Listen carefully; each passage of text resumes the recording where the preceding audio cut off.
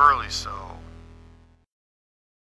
Hello everybody and welcome back to Burley Sew. I'm your host Purified, and today we've got a requested video that discusses the tension and how to adjust it on your sewing machine. Now jumping right in, you can see that I'm rotating the tension wheel. This is pretty much standard on all home sewing machines.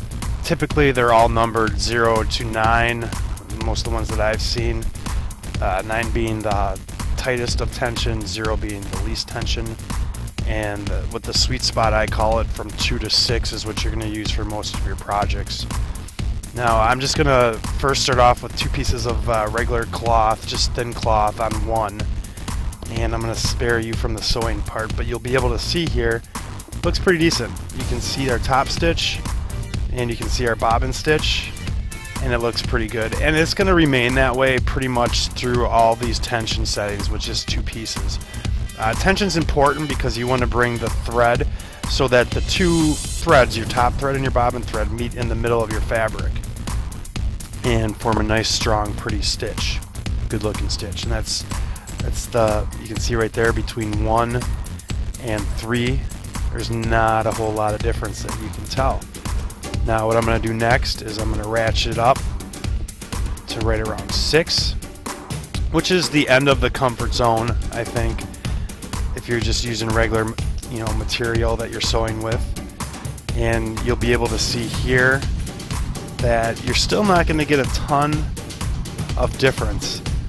We'll bring it in a little bit closer, and you can see the bobbin stitch poking through, pulling the thread, and now you can see the bobbin stitch on the bottom with the top stitch, top thread coming through, and it looks comparable to our other settings. We'll tighten it up a little bit more. I was going to go 8 here, and I actually did a line at 8, but we're going to just skip to 9 because there wasn't a lot of difference with 8 either. And we'll take a look at 9, and still pretty good. Off camera, when you look at this inspected in real life, it's not perfect as it should be, around a 3 or a 4, but it's pretty decent. You can see at the end here something that we don't want, which is basically just the bobbin thread being held on by the top thread, which happened at the end there. It didn't really happen too much, just at the beginning and the end of the stitch, but you kind of want to avoid that. So now we've got all of our stitches, and you can see also on the 9 that it's pulling a little bit tighter on the fabric. There's more gather on the fabric than there would be in the beginning when we started off with a 1, 3, a 6. When you get up to the 9 there, you can see that the fabric's pulling together a little bit tighter. So now what I'm going to do is I'm going to take a piece of white felt, and I'm going to lay our little test fabric on top of this, and then we're going to sew the same tensions right next to our existing ones so you can see the difference of what it looks like with a thicker material. And like I said, the purpose of the tension is you want your 2 threads to meet in the middle, the sandwich, the very middle of your fabric sandwich, so you have a good looking top stitch and a good looking bottom stitch or bobbin stitch. So we've got it set to 0 here, and the top stitch looks pretty decent. You can't really see that bobbin stitch coming through too well on the top like you can on our first one, but when you flip it over and you look at the bottom stitch, it's terrible. Basically it's just a straight line of bobbin thread, and you can see the little loops of the top stitch coming down and not pulling it up towards the middle of the fabric where it needs to be. You can see it's just kind of hanging loose there. So that would be too little tension when your bobbin thread is not being pulled and drawn up through towards the middle of the material. And like I said, it looks pretty decent from the, well, it looks okay from the top, not great, but the bottom was terrible. So now we'll tighten it up a little bit. We'll go to 1, and we'll make our stitch here next to our initial stitch, which was just the 2 plies of fabric. And now we've got a better looking stitch. This was our 2 plies. The top was our thicker material with our felt on there, and you can't notice a lot of difference. If you can see that it's still not perfect there, that bottom stitch is not drawing towards the middle of our fabric. It's not pulled up by the top stitch. So we'll go ahead and ratchet it up a little bit more. We've got the tension set at close to 4 now, between 3 and 4, and we'll make our stitch. And now you can see on the top there that you can finally see that the bobbin thread is pulling our stitch down a little bit. And as I said before, that's the goal, is to have your 2 threads interlock in the middle, so you've got a good looking top and bottom. So this is kind of what it looks like on the bottom here, and this is the previous tension and our first tension, and we're slowly getting to where we want it to be. I wouldn't say that this is the perfect tension yet, and it's a lot easier to see in person, but I'm just trying to give you an idea of how this works. I think the perfect tension for this is going to be 5, but we'll go ahead and we'll run 6 to see how that looks.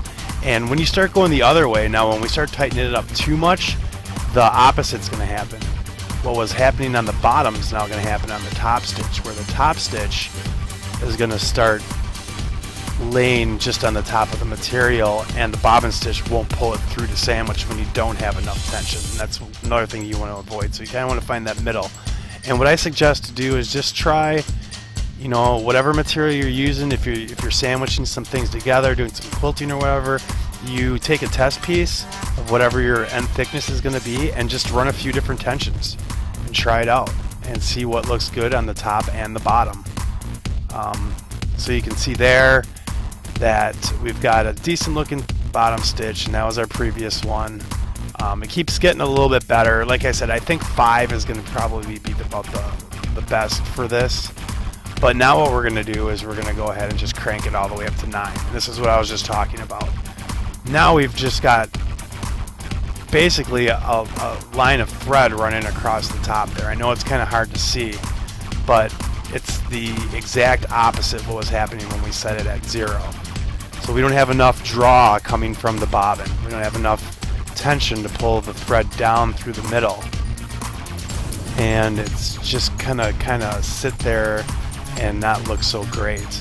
Now this is felt, so it kind of sinks in a little too easy, but that's basically it. You want to get your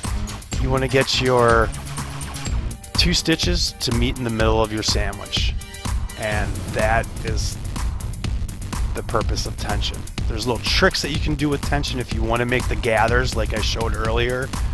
When we did that 9, it was a little tighter, a little bit more gather. But there you have it. So that's really it. As I finish up here, I'm just going to examine these stitches. And as I suspected, I think the 5 is about what's right for this. So I'll go ahead and adjust the tension. I'll do one more stitch, show you what that looks like. But I just want to thank everybody for watching. I hope this video helped. If you have any questions or comments, please leave those below. And if you haven't done so yet, please subscribe, share the video with your friends. And now that it's October, I'm going to try to do some Halloween projects possibly, so check back next week. Thanks a lot, everybody. I'm Purified, and thanks for watching Burley Sew.